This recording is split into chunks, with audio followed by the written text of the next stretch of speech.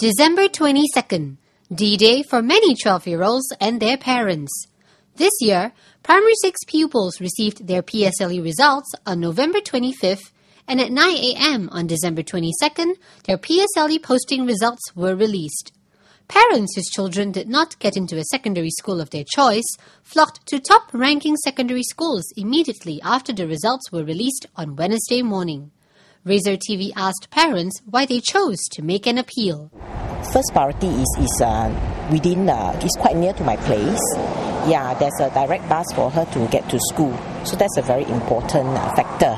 And second, also because the primary school is a SAP school, so I would like to have a continuity in the education from a SAP primary school to go to a SAP secondary school.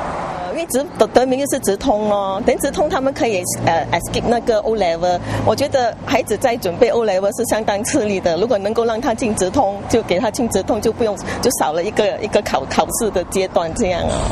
Given the reputation and also their achievement, I guess this is a very good school. For I guess they can really push my daughter to her fullest potential. That's why I'm quite keen. Oh well, his brother is from SJI, so naturally I want him to also come to this school because I think the school is very good. Yeah, and my boys has benefited from being here before. So how far will parents go to get their children into the school of their choice? 就是说我们会召集他的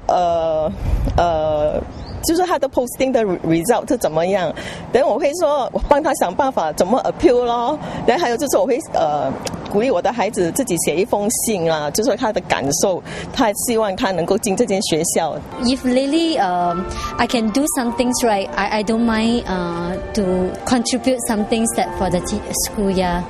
I don't mind. I can to be like a parent support. At the moment, I'm not being able to talk to any of the staff here. So if I should be able to talk to them. I'll guess I'll see. Probably if they need any like volunteering and all that. That kind of stuff. Besides volunteering in the desired secondary school, some parents have made donations or monetary contributions to such schools to get their children in. RazorTV asked parents who were enrolling their children in Secondary 1 next year what they thought of this practice. I don't think it's fair, but then again, it's some people they have the capability, they can afford it.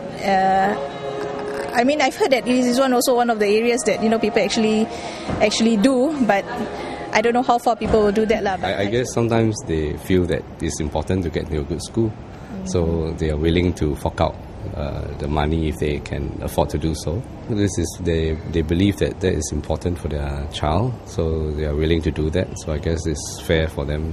好像新加坡现在学校他们都不建议这好像说volunteer work了，因为你donate他们也不会考虑了，我觉得。